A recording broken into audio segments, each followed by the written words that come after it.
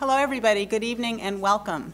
I'm Susan Collins, the Joan and Sanford Weill Dean here at the Gerald R. Ford School of Public Policy, and we're delighted that all of you could be here to join us this evening for a very special event. We are doing a preview screening of American Denial by Llewellyn Smith, who will be introduced in just a moment, but I did want to say that we're delighted that he traveled to join us here this evening.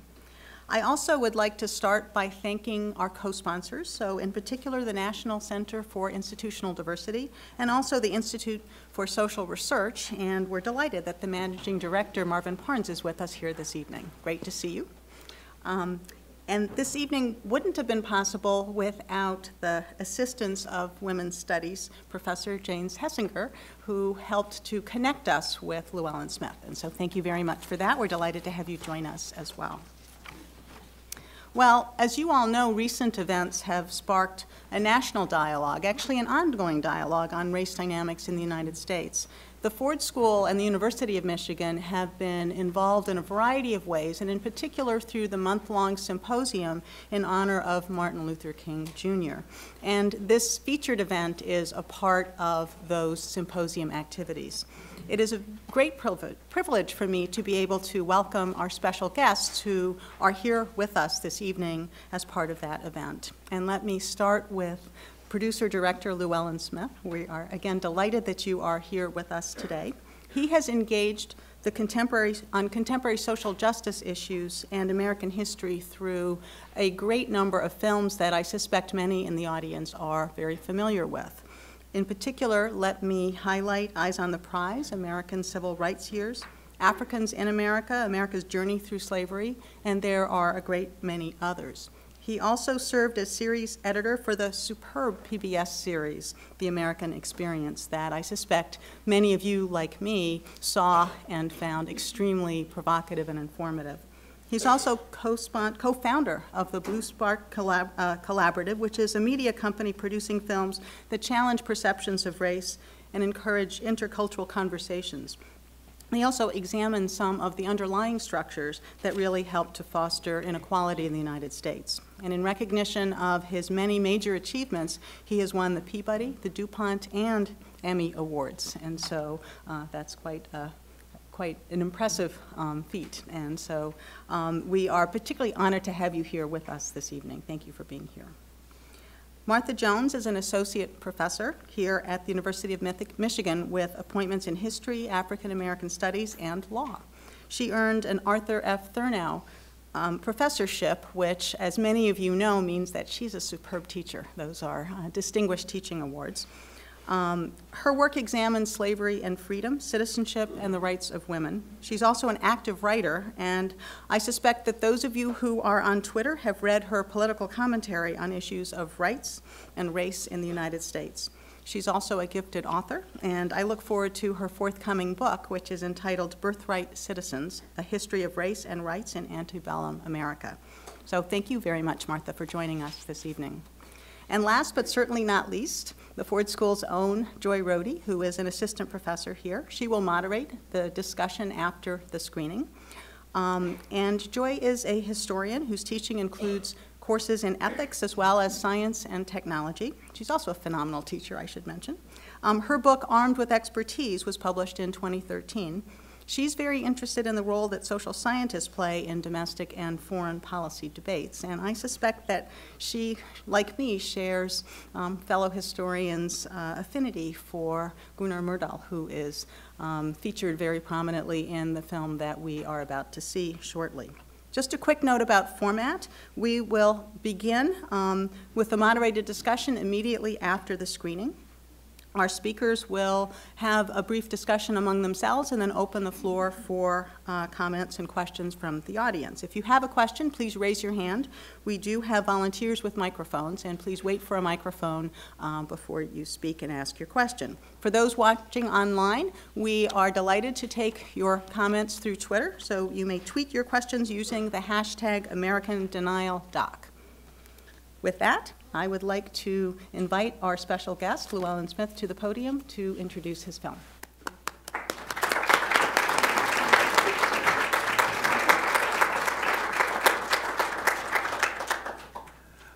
Good evening, and thanks for, first of all, I want to say I'm really honored and excited to be here to screen the film with you. I don't often have a chance to screen a film that I produce or direct with an audience, so this is a unique experience for me. One housekeeping note, the film will be broadcast, American Denial will be broadcast on PBS Tuesday, February 24th.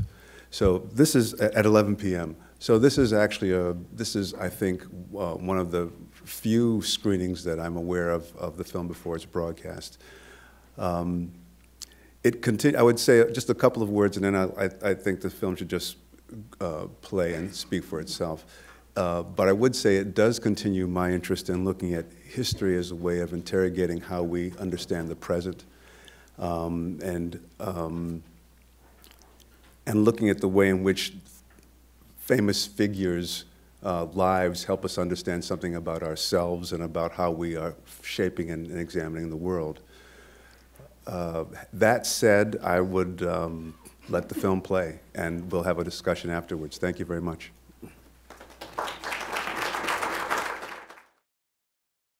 Thank you, Lou, for such a fantastic film. This is the second time I've seen it, and I'm glad I'm not a discussant, because it's the second time it's left me speechless. So I would like to turn the floor over. The way that this format is going to work now is that our discussants are going to have a conversation about the film just briefly for about 10 or 15 minutes, and then I'll open the floor up to your questions. We really want to hear, especially from you today. So, Lou and Martha, please.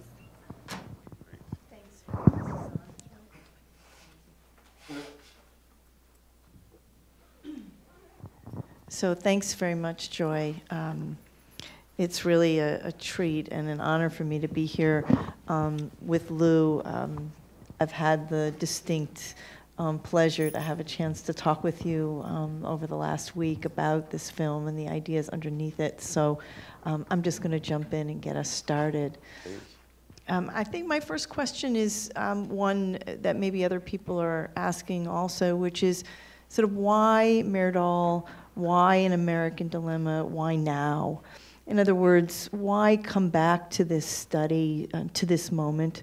On the one hand, I think we could suggest that Myrdal and his moment are remote in time, a pre-civil rights moment, a moment that predates the explosion in scholarship, including economics and history and sociology, anthropology, all taking up the questions that Myrdal asks.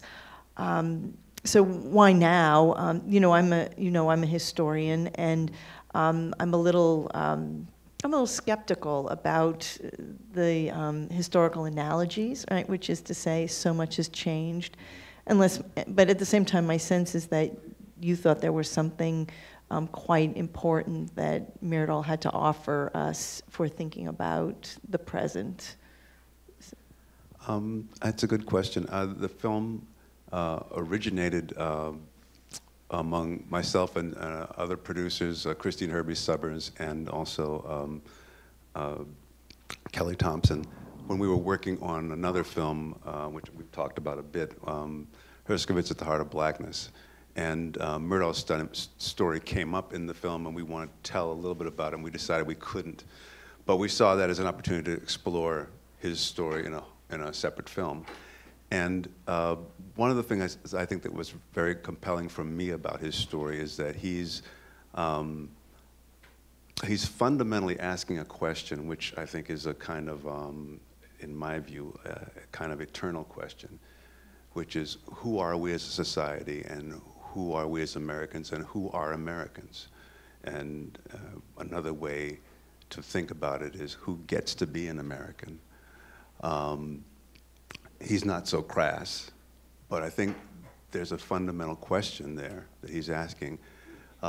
We have values, we have beliefs about what it means to be a citizen, what a citizen should enjoy, what kind of rights a citizen should enjoy. Is this true for all of us? And do we all share this? And in Myrdal's time, he was essentially coming to the conclusion that he was seeing something that was profoundly skewed from the extraordinary values that he embraced and he honored in America, and that the world was honoring in America, and the world does honor in America. And the answer for him was that the problem was not with the people who were being denied those opportunities, who were being debased, the people who were being repressed or oppressed. It was really, as he says in his writing, fundamentally, it's something that is embodied in the structures and the institutions and the mind of America. And I think that what we're trying to pose in the question, in the film rather, is the question, is that true today? And I think that's, I think for, in my opinion, for any people who are concerned with social justice, concerned with understanding who we are as a people, and do we honor justice truly? That's a question that continues to need to be asked. That's not a historical question. That's as I said, that's an eternal question. And so I think this is just a moment when we're asking that question. The film actually was, and I'll wind up by saying the film, we started production on this film, my gracious, I wish I could remember, at least, I'm going to say about 4 years ago. I think we received the first small grant and began to try to build out the film. So it's not like we thought that this would be a great film for this moment. I think there are a lot of things that are happening in this moment in time that really begin to resonate with the questions that are being asked. But it's been a long time, a long, long journey, and the film has had many different iterations before it's come to be what you saw. So would it be fair to ask you whether this is an optimistic film or a pessimistic film? I think in watching, I felt like I sort of tacked between those two points of view. And then there's that moment when Michelle Alexander, whose important book, The New Jim Crow, really lays out a historical and sort of sociological analysis of the contemporary moment through the question of mass incarceration.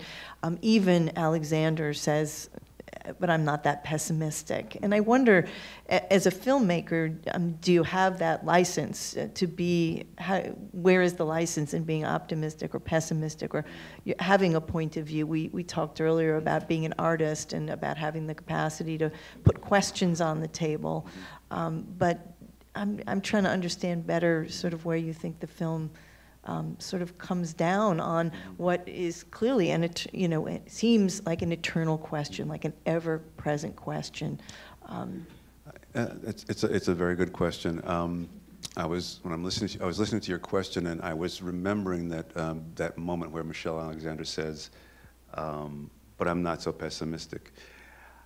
And I remember I remember a discussion in the edit room and a discussion within myself about, are we going to let her say that last phrase? You know, it was really, because when you come to there was a point at the coming to the film where, at least thinking about it as a narrative, my feeling was I'm trying to create, we talked about discomfort. I'm trying to create a kind of creative, I think we were trying to create, that's my vision, I think, in terms of the producers, I think, is also a sense of this, trying to create a creative discomfort for the audience, a real discomfort. And there's a desire not to let the audience off the hook, that's my feeling. So even the last bit of text that says that the New York courts, struck down this law about frisking, there was some controversy about whether you should include that. Because, and then I think I'll come to the answer of there's a long way to get to your answer, because I think that it's important for us to really struggle with these questions in a real way. And so in the film, I feel as a director, I want to create a space where those answers are not easy, and you can't really get away from the discomfort and what you're beginning to talk about, which is a kind of sort of pessimism. I don't think the film is so much pessimistic as it's really, and I think that Kelly and Christine would agree, it's trying to force us to ask really hard, difficult questions that are not the answers, which may not come so easily or so comfortably. And if we can do that, I think that that's an optimistic thing, actually. I think in the difficulty of being able to do that creates a kind of optimism for me. I think the pessimism comes when we say that this is a question we can slip by, this is a question that somebody else can address, I don't need to address. I think that's the response that makes me feel pessimistic about what might happen, what the possibilities are for us on this issue. So you opened the door to this scene, right, behind the scenes, which is the debates that are going on among you as creative folks behind this film. So I have to ask you about the decision to include that image of, I think it's a young Trayvon Martin. Am I mistaken? No, well, that's really interesting. It's not. We actually wanted to include Trayvon Martin, and there was an image that we actually had in the film for a long time, and what happened was that we couldn't get the rights to the image. And I think it was just that the conversations. It wasn't that we were denied. We just couldn't in time get a clear, honest answer that yes, you can use this image, and so we decided we would not use it. But we did. You're right. We were trying to, with the image that we used, we were trying to bring that to the fore. You made me think of one thing when I was watching the film, and I just want to say this. It's interesting in terms of just the creative experience. That scene where we have the young people being frisked, which is a scene I directed, and we conceived that scene. Those are high school kids. The two guys actually behind them are both filmmakers. They're not really cops. But the kids, when they did this scene, it was really interesting because we sort of blocked the scene and walked through it just the way you would in a feature film. And now this is going to happen. Now we're going to do this shoot. It's all shot with stills. It's not filmed. So it's hundreds of stills that we're building into the scene. And I remember after we did the frisking part, these guys were, two things happened. One is you can see their body and their faces change. And part of it is because they've been frisked a lot. And one of the things that they said to me was, after we shot this, he said, actually, when the cops do this, they're way rougher with us than you were. So it was one of those moments where you think that you really understand the reality of what you're trying to portray, and then after you sort of put it together, they're saying, no, it's way worse than this. How their physical bodies changed from we're acting to no, this is really happening, was very powerful, for me anyway. Yeah. I'm going to assert my privilege as moderator and turn your question around, your first question to you, Martha, which is, can you talk a little bit about the ways in which you see gaps between Myrdal's argument, his assessment, and what we're experiencing today? And another piece, which you may or may not have an answer for, which is, if not Myrdal, what other figures might we want to think of in terms, historical figures, that might be maybe more resonant? It's a great question. On the one hand, I think that I don't think today we might lean as heavily as Myrdal did on this notion that there was a higher American ideal, right? I think today we might more rely on a narrative that suggests about the ways in which inequality, racism, colonialism are themselves elements of the American creed. And so, whereas I think it doesn't mean politically and rhetorically that we still don't hold the nation up to those ideals as Myrdal maps them out, but I think that is, in some sense, more rhetorical, more strategic than it is analytic. And that in the analysis, I think we would say, right, slavery, racism, genocide are all part of the founding fabric of the nation, that it is that paradox, that dilemma that is the American dilemma. It's not the disjuncture between the creed and the ideals. It is the way in which the lived experience of, for example, people of color, or those who we come to call people of color, are part of the foundational fabric.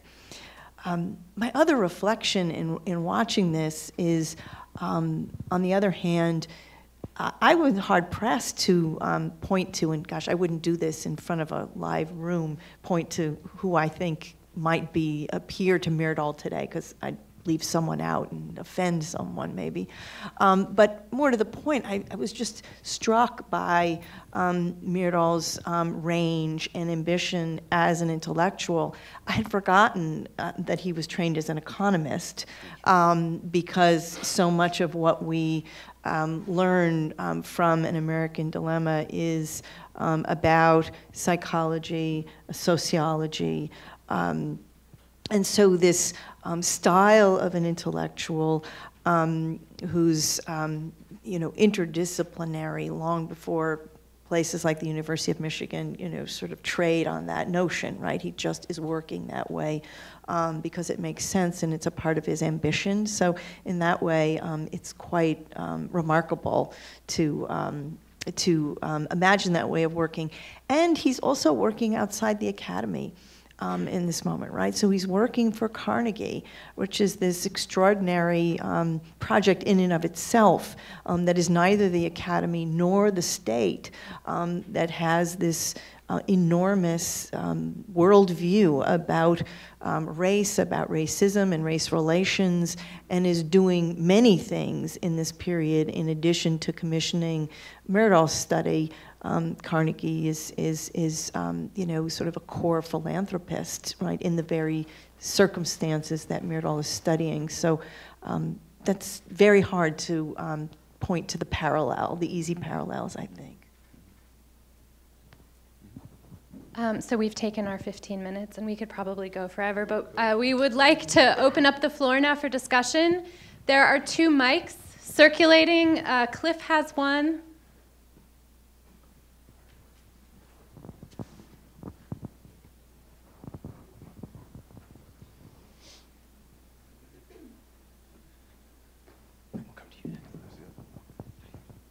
Thank you. First of all, thank you for the film. It was, if your purpose was to generate discomfort, I believe you succeeded. I wanted to ask a question about An American Dilemma itself, this masterwork of social science. I believe Myrdal wrote 2 books, a really thin one, which is the one that people read, the beginning of the 2-volume set, and the rest of it. And what's impressive to me is the mountain of evidence that he collected, compiled with a very substantial staff, on the problem of racism and racial discrimination, how deeply entrenched it was. The portrait he paints of the American South and the Great Depression and the way African Americans in particular suffered is very hard to read, but extremely powerful. And there are chapters on corruption in the political system and the police as tools of oppression and violence. It's just one thing after another, horrible thing after another. And at the very beginning of the book, he writes this, I think, concoction of a conflict between our commitment to moral values on the one hand and our practice of racial discrimination on the other. And if you only read the first part of the book, it's quite optimistic. How could he come to that, having written his other book? And so this gets back to a point that Martha Jones made earlier, pointing to Michelle Alexander, who makes a very compelling, persuasive case about mass incarceration as a tool of racial domination. And she says in your film, nevertheless, I'm feeling pretty optimistic about the future. Well, I hear you. right, and you weren't sure that that should be part of the film. Okay, I get that, but so this is a question, I suppose, primarily about An American Dilemma. How do you reconcile his extremely persuasive 1,000-page book about the entrenched problem of racial discrimination in America on the one hand, and this story at the beginning about how if we just live up to our values, the problem of race discrimination will go away. I mean, you may have some thoughts about this. I don't know that he's only saying if we just live up to our values. I think that he's, and I think the question of values is a really tough one. I mean, I think that just as a side note, I think it was very important to have the note from Ralph Bunche, who basically says this is, I'm not with you on this. I don't think that people are really so absorbed about this as you are. And in fact, among his staff, there's some controversy of whether that was really, the appropriate or the power lens. But I mean, I think that just from, and this is a slightly, I don't know, this is not a academically informed view, but I think that there are several things going on, and I think they have to do with the very thing that he's trying to examine and explain, which is there is denial going on. I think he's trying to embrace this idea of America in a almost, the word is not romantic, but it's a very, the idea that these values are really quite profound for him. And one of the things he talks about and writes about is that in Europe, and especially in Sweden, there is no fundamental statement, that the state, that's in the documents about, this is who we are as Swedes, this is what we believe, this is what we stand for, this is what we believe all Swedes should. There's nothing like that. And I think the fact of such a statement about these ideals had a very profound effect for him. At the same time, and I think he did have genuine affection and real hope for the country. At the same time, I think that you're right. How do you reconcile that against what he's looking at, which is, in the end, it adds up to, profoundly almost corrupt sort of a system, history that goes on further back than we want to think, of oppression and racism. So I think that what you're kind of implying is that there is a kind of a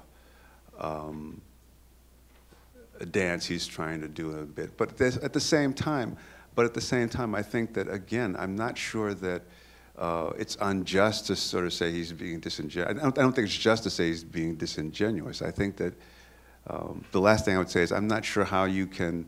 I'm trying to imagine him sort of reconcile those two things, and I think it's a very big challenge in a place that he has great affection and connections with, and also trying to understand how it can also be this other piece that he's just discovered, that he's never been part of, that he's never seen. That's a kind of a... And I thought, for me, it's the moment when you focus in on his relationship with Alva, right, that you suggest a kind of thesis, a lens through which we might understand Myrdal, but we might understand ourselves as our profound capacities for denial. And at least for me, in thinking about where we are in the mid-20th century, we're on the cusp not only of a civil rights revolution, but a women's rights revolution. And it seems to me Myrdal, not in any way to let him off the hook, is of a moment, right, in which he's quite capable of not seeing, right, the questions that he's deeply, that are clear, sort of, he's deeply embedded in.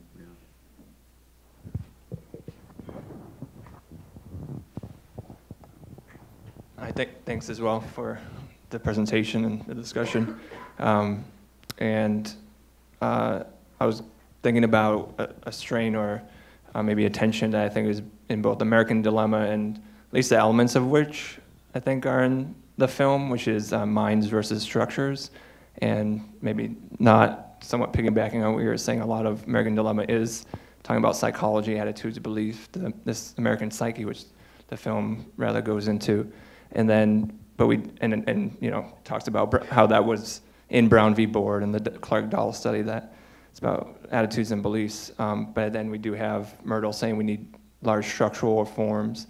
I think that tension continues because that, not necessarily people citing American Dilemma, but the myth of that it's just about attitudes and beliefs, and no one would say attitudes and beliefs are unimportant, but rather than looking at the arrow of causality from institutions, structures, historical inequality, and state promotions and public policies leading that, and thus coming up, Myrtle wasn't really, he talked about big structural reforms, he wasn't really policy prescriptive, but we can be. But I think that's, at least the elements of that tension are I think both in American Dilemma and the film, and I think those continue with us today. We can look at issues like affirmative action, where that tension is the case of leading, at least legal defenses, where it's been upheld is its diversity, and really of the white mind, or will benefit the white mind, the white student will benefit from attitudes and beliefs, not unlike his, which again, no one's gonna say that's unimportant, but doesn't say, oh, we need to say, for example, do affirmative action or other remedies as a part of the least we can do to remedy historical and ongoing racial inequality. But I wonder if you had that, you saw that tension or see that tension, or whether doing the film or any of you ongoingly in any kind of interesting way. The tension between Minds and structures. minds and structures. Tension between minds and structures. I mean, Causality and remedying racial. I guess the thing that this I think comes back to. This comes back to what you were saying about Myrtle and the sort of the blindness. I mean, I think the thing that we sort of begin to, at least for me, I think it's important to remember. I think it's very important is that, we can talk about structures and we talk about policy, but our policies are created by minds. They're peopled, So again, I mean, I think there is a tension between, we want to say that we can sort of create these policies, these things could actually happen, but again, who's in the room and who's a part of the conversation about what these policies are going to be, and I think that's not an insignificant blind spot, just as Myrtle, has these, tremendous ideas and this amazing intellect, and he's got this amazing vision that he can execute. He's got this one amazing blind spot, which is that he's an absolute, unreconstructed patriarch, and his wife, eventually calls him on it in an extraordinary way. So it's sort of, to me, it's a similar kind of a thing, which is that there's the structure, but the structure is also people. The structure is also shaped. It also comes from someplace. It doesn't, policies and the institutions that build them don't just sort of appear out of thin air. So I think that is part of the tension. And I would describe that as the question of the who's at the table question. I guess connected to that, to me, one of the moments that really stuck with me is when you remind us, that Carnegie can't imagine an African-American social scientist running this study. Especially a black social yeah, exactly. And then Bunch being, sort of the lone, sort of African-American figure, and ultimately a critic, right, in some sense. He wasn't the lone figure, but he was certainly clearly the most important and the most impressive and the most dynamic of, yeah, you're absolutely right. I'm sorry, where were you going? No, just to say, I think it goes to, it's one of those spots where you can think about how minds and structure, right, are intersecting, right, in that moment when Carnegie they have a vision for what this should be, right, and it's partly about the structure and who's at the table and the structure, the deep structures of American philanthropy and all of those things coming to play, but it's also a space in which you've got those more intimate sort of scenes between Myrdal and Bunch, where we see also attitudes coming to bear. So, so maybe I'm just trying to suggest that there are spaces where where we can see the two in play, and that's part of what's interesting for me about the film. Yeah, that's really interesting because many folks here may already know W.B. Du Bois essentially invented American sociology. And he's in America, and he's not somebody that they want to bring on. I mean, so there again is this idea of policy, and this institution with this great vision, but there's an extraordinary blind spot. And their assumption is it's going to have to be someone outside of America, and it's going to almost certainly, absolutely, without much question anywhere, be a white person. That's who they're looking for.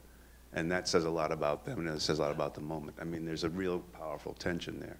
You know, here's what we want to do. It's high-minded, it's wonderful, nobody can do it, and we're just as blind as everybody else that we're trying to, as a society that we're trying to understand.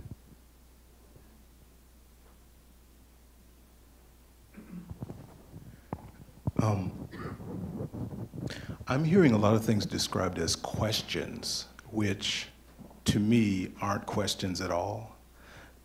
They've really been answered and very concretely, and particularly over the last, let's say, 25, 30 years, by the gentleman down here said the mounds of evidence that Gunnar Myrdal put together, but there have been mounds and mounds and mounds and mounds and mounds and mounds and mounds, hundreds and hundreds of books, films like this one and other great films that have been produced that clear up things that are being described right now as questions. It is unquestionable that this country was created with a racial hierarchy built right into the structure. It is unquestionable that the way that our minds are not allowed to see the disconnection between the so-called freedoms and our ideals and the reality that we live has been skewed and has been told in story form and has been played out for us in our history books in thousands of different ways that prevent us from being able to see those connections. We have not taught it in school. When I was a kid, you know, I went to school every single day, said the Pledge of Allegiance, every single day. Pledge of Allegiance, liberty and justice for all. Ended it that way. Never thought of the massive contradiction that existed between what I was saying and the way, and I grew up first 15 years of my life under legal Jim Crow segregation, never thought to compare what I was saying with the reality that I lived, because my teachers, the society in general didn't make those connections, didn't allow us to see those connections. It had a story, it had an explanation for why things were the way they were. And a big part of that explanation was the pathology of race, that black people were pathological as a racial group. Now, today, we tell a different story, and John Powell in the film addressed this when he talked about how in the past they would have said that, you know, black people are racially deficient. Today they say we're culturally deficient, and that's the explanation that we all get, you know, that we deserve to be arrested, that we're criminals, et cetera, et cetera, et cetera, and other people of color get the same kinds of, and different stories, but similar stories as well. So to me, the dilemma is not so much how do we continue to not make those connections as how do we get that information, the mounds and mounds and mounds of information out into the general public, get it, I call it down to the streets. How do we get that down to the streets? This film is better than than this discussion is giving it credit for being. It unearths, it reveals a ton of wonderful stuff.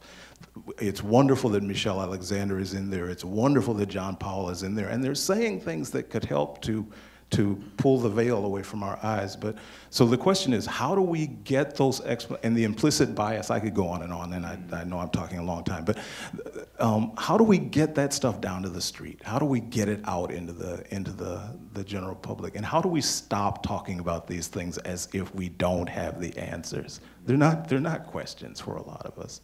They're very, very clear. I mean,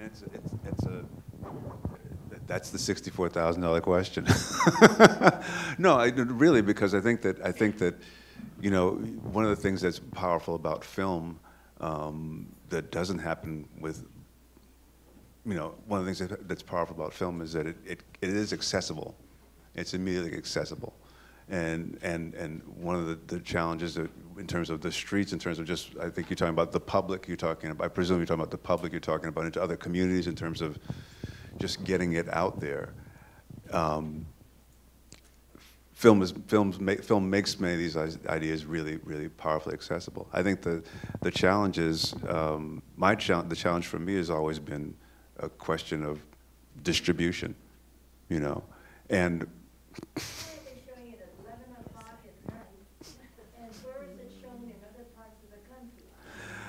that's a very good question too. That's what you should do if that's really a concern seriously, is you should talk to your local public television station, because the way that the way that ITVS is scheduled, unfortunately, is it really has a lot to do with local stations and what they want, where they want to put it. And our film is a part of the ITVS series, so that's part of it. But the other part of it is, I'm especially interested in trying to understand how these things happen and are available even outside of broadcast. You know, I'm excited about the broadcast. I'm excited about festivals, but it's also something that could have a life in communities. It could have a life in environments like this, and in teaching institutions and so on. And that's something I hope is going to happen as well. This is the third time I've seen this film, and I'm more thrilled each time and see more to ponder and to make use of. I think the question about what do we do with it is really pertinent, but I want to say that I appreciate this film in part because of its complexity, its multidisciplinarity. It's looking into multiple streams of scholarship, and it's resisting a tendency to participate in processes that slice and dice our thinking about complex social problems. I'm a psychoanalyst, and so I'm concerned with how the mind gets sliced and diced. And I know that, or how identity is built around processes that are about splitting and about the repudiation of that which is uncomfortable and painful and ugly. If we continue to engage, both at a large social level and as an individual level, in that kind of repudiation, unconsciously, we can't make the kinds of changes. But you've given us ways to think about that repudiation and ways to become curious about the organization of our own minds and our own thinking. And I really, really appreciate that. Thank you very much.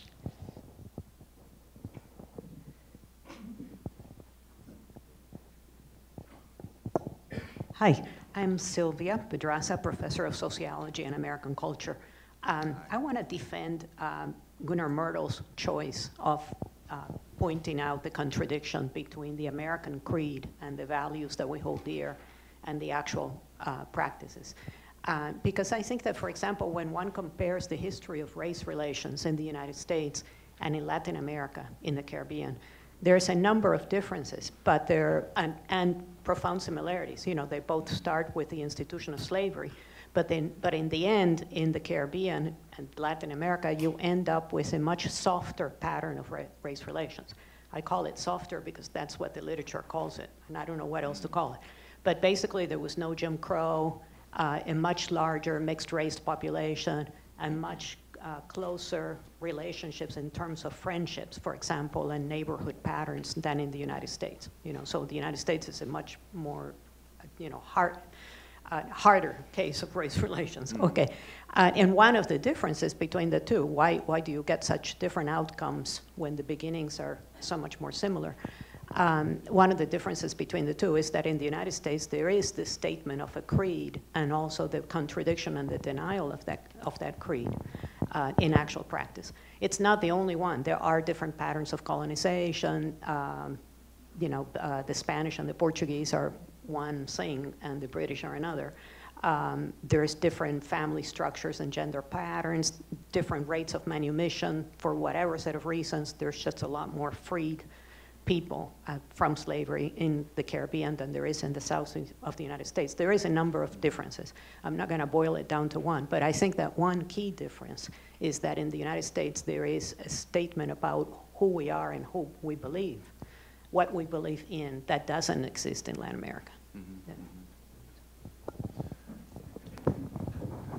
And again, that was Myrdal's point. That was one of the things that attracted him, was that he didn't see it in Europe. He didn't see it in his own country. Yeah.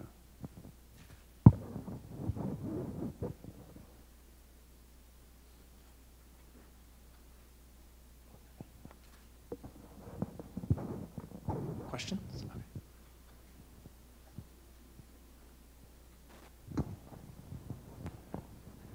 Yeah, I just wanted to make a comment about the title Denial, and this kind of piggybacks on what the psychoanalyst, and also going to what the gentleman said about the mound of evidence. It really seems that, you know, the film is great. This is, you know, a really powerful documentary, but we've got tons of these things, and it seems that it's not so much the content, you know, presenting it, it's dealing with the recipients, with the, you know, we're talking about the whole public here in terms of addressing issues of denial. How do you go about that in terms of specifically trying to break down those defense mechanisms that are going on? That's a really powerful block, and I'm not sure just as much evidence, you know, in films and information that we put out, that it gets through, because, you know, this has been going on since the framers, you know, the Constitution. Denial began, you know, right back then with the people that penned the Constitution. So, and this is what I say, I'm very, you know, a lot of us are probably very frustrated with media and with our leaders in terms of not trying to approach that. And it has to be approached, you know, in a sophisticated way to try to break through defense mechanisms of people. And you need to have the people there at the top who are savvy to that, which, you know, I guess is questionable. And it seems that we have a very opportune time right now because we are resurrecting all these issues. They're fresh right now. But what's going on is we have two camps going on. It's just falling back into the old patterns, and a lot of defense mechanisms are kicking in. And you know, you can look at New York City and de Blasio and the police and the protesters. I mean, it's just, but there's an opportunity there if it could be grasped by the right folks to really use this to, you know, make those connections and have that dialogue start. So, just a comment. Yeah, I mean, one of the things that I think you're touching on is, you know, I think when we create films like this, when filmmakers create film, this, I think in terms of the work that we're doing as filmmakers, you know, there's no silver bullet, and I don't imagine that people are going to take this film and suddenly it's going to be, oh, you know, the lights are going to go on and that's the end of it. I think there are several things I would say. One is that part of the importance of what happens with the film is what happens afterwards, and also whether there are conversations or whether there are situations like this where people can actually talk about it. I think that's one thing. And I think the other thing is that we're trying to, even in creating this film and not having a sense that several years later that we were going to be in this sort of political moment in America where you know, race is sort of in your face and back on the table in such a visceral, sort of important way. I think that even without knowing that, what we're trying to do is to create a piece, a film that can be part of a public conversation, that can be part of what's already sort of being discussed around these issues. And there's always been a constructive or a sidelined or a dead end or a inspiring or a devolving or a fragmented conversation around race. It just doesn't go away. And so when we created it, we wanted to be part of that. And I think that the last thing I would say is that anything that, in my view, and we were talking about this earlier, but anything that begins to sort of encourage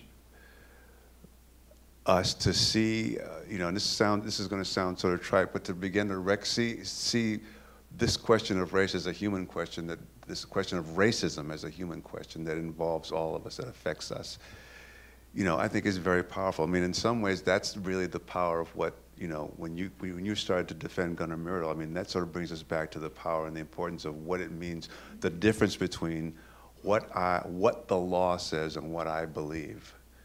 You know, the law can provide all kinds of remedies, but do I believe that when your children are harmed, that's the same as my children getting harmed?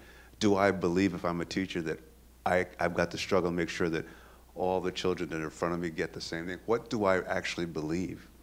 And I think that's what we're trying to begin to probe in a way that's very difficult to sort of get to. We all can talk about what we think the law should be, and we all should obey the law, and the law should be for everybody. But there's something else that we're trying to get to in the film, which is a bit more, to my mind, which really drives society and drives the questions that we're talking about. You know, they're, at some level, they're not legal questions. At some level, it's about what do we believe about equality? How do we live it? What really happens when we're in those situations? And how, and so that's what we're trying to really explore. And I think that anything that begins to put that on the table in an undeniable way or an important way is a very important piece of this conversation as well. So I'm going to put you gently on the spot because you sure. you offered up a really, I think, a really, what was for me a powerful and a provocative way of thinking about racism and the place of racism in American culture. You remember it was your environmental analogy, yeah. you know, and Right. and I asked you, you know, so want to say what the analogy was, and yeah. because I think that it goes to this question about whether our work is about, on the one hand, the answer might be, right, that we're not, that abolition is not the vision, right? Abolition is not what's possible, and that keeping racism at bay, right, mitigating racism. So where are you now today at 6:45 on that? At 4 o'clock, you had a powerful analogy there. The analogy is not it's an analogy that stuck with me, but it's not mine originally. I was saying that I was, some years ago, when we were, Ford Foundation was a funder of Unnatural Causes, which is a film that I was one of the producers. I was an executive producer for, and we were in a room full of Ford lawyers, and they were talking about the work they were doing around racial injustice around the world, and they were all doing different kinds of pieces, and they're all extraordinary pieces. I mean, and difficult and even dangerous, and just amazing work that they were talking about. They were just sort of reporting and sharing this. And at one point, someone in the room was listening to this litany of sort of cases and setbacks and assaults and not individual, but sort of assaults on human dignity. And it was basically saying, where does this end? When does this come to an end? And another person in the room, and I wish I could remember his name, said essentially, you have to think about this in terms of, as an economic kind of, think of it as terms of an environmental kind of a problem. It's not that there's a bullet or something that ends it, but if you think of it as an environmental problem, it's almost like there's a river, and we want the river to be pure. We want to drink the water. We all want to drink the water. People are dumping things into the water. It requires vigilance and continual work. Sometimes the water is going to be really dirty, but we can sort of begin to find the sources of that dirt and begin to deal with it. Sometimes it'll be, but the idea is that it's not that there's an end. It sort of requires continual work and continual vigilance. And I think that to me I found very realistic and somehow not so much reassuring, but it was a different sort of way of thinking about why I'm doing the work that I'm doing. Because, you know, I take what you're saying in terms of,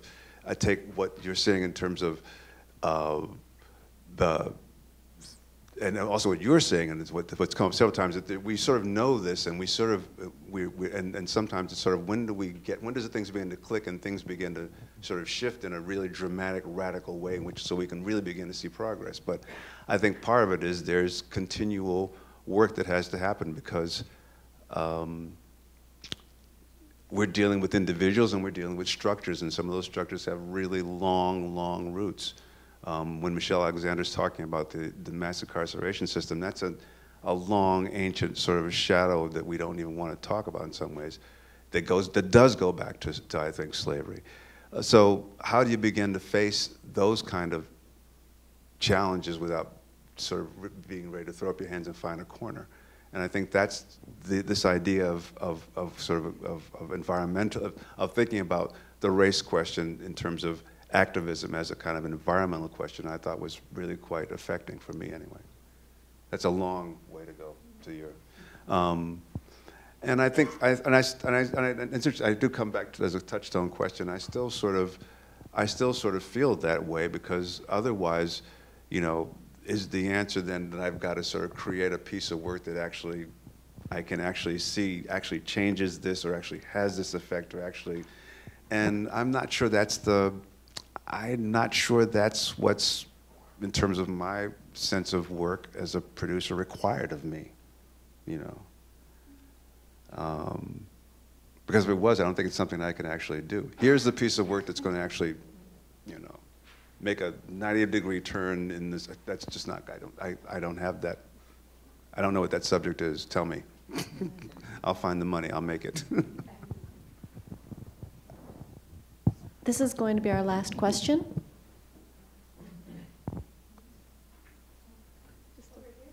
Did you have your hand up? This is not an academic question. Can I ask it? No. I appreciate what you just shared about that environmental analogy, because I feel very impatient, and watching the film almost makes me more impatient. But my question is that I am struck by this one moment in the film where one of your voices talks about incarceration with a maybe. He says, there are people who believe, or I don't remember what he says exactly, but he isn't definitive about our structure of incarceration, even though Michelle Alexander is, you probably are, I am. And so I'm just wondering, back in the editing room, was there any conversation among you and your other producers about how to frame that? Because it seemed as if you softened it. I wish I could remember it. Does anybody else remember what I'm talking about? Is it a voiceover? No, it's I'm sorry. your main. Was it a voiceover? No, he's. Was it a narrator? Was it my voice? Was it a narrator? I don't know if it was your voice, but it seemed like it was coming from the man with the very long dreadlocks. Yeah, Vince. Okay. So he made a statement about incarceration that was not definitive. He says some people argue that, or something like that. Yeah, exactly. Yeah. So I just wanted a little backstory about why you decided to be so soft on that. That's a good. I wish I had the actual. I think I know what you're talking about. I think he's trying. I think what he's doing is he's beginning to set up what follows, which is Alexander's socio-historical analysis of what we're actually seeing with mass incarceration. And I think that the only thing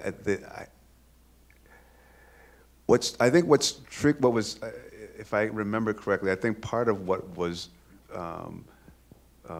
first of all, that's a statement from a much longer interview that we did with him, and that was one of the things he was talking about was the same issue of mass incarceration. And I think that what we were trying to do is to use him to sort of set that up.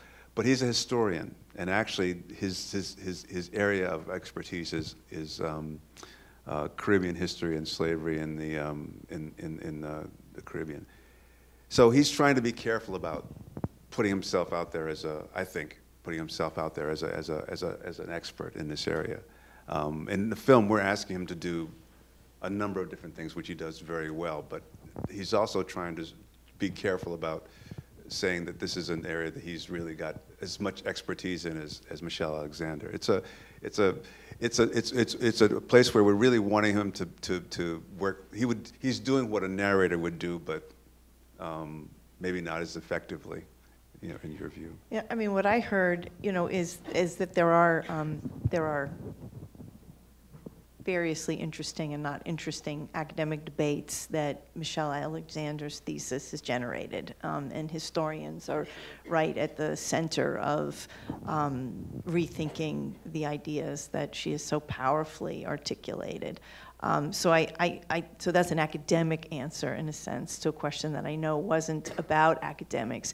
But we could ask a question, and in this room I think it would be a fair question about that tension, right? Which is to say about sort of academic thinking, which takes us back to Myrdal, right? You know, which is to say why Myrdal's ideas don't carry the day is that certainly in academic conversations, but not only, right, Laurie, in academic conversations, in political conversations, all of this is profoundly contested terrain, right? Which is to say, Myrdal is writing, and then we get, you know, we could ping pong between Myrdal is some version of the left and insight about race in America, and then we could pong back to, you know, Moynihan, you know, half a generation later, who takes us to another position, and we could go back and forth and appreciate. I think that one of the answers, I think, to the question about sort of how and why it is that these ideas don't get traction is that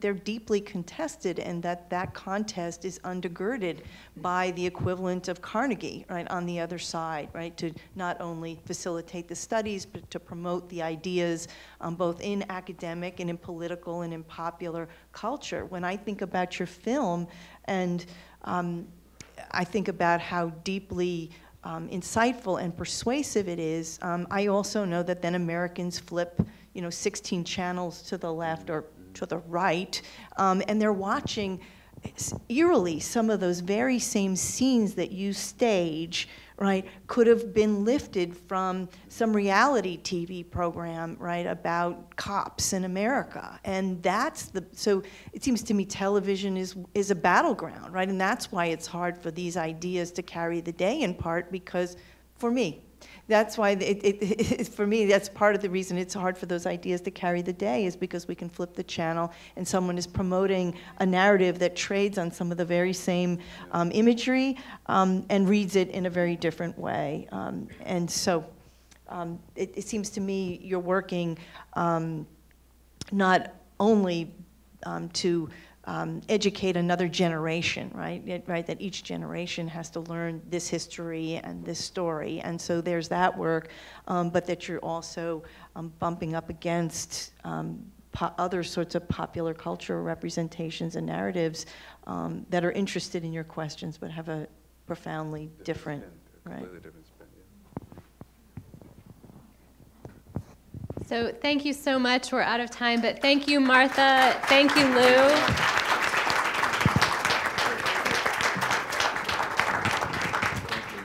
And I just wanted to say some thank yous as well to Joy and Martha for joining us, and to Lou for his very powerful film, and also for taking the time to be with us this evening.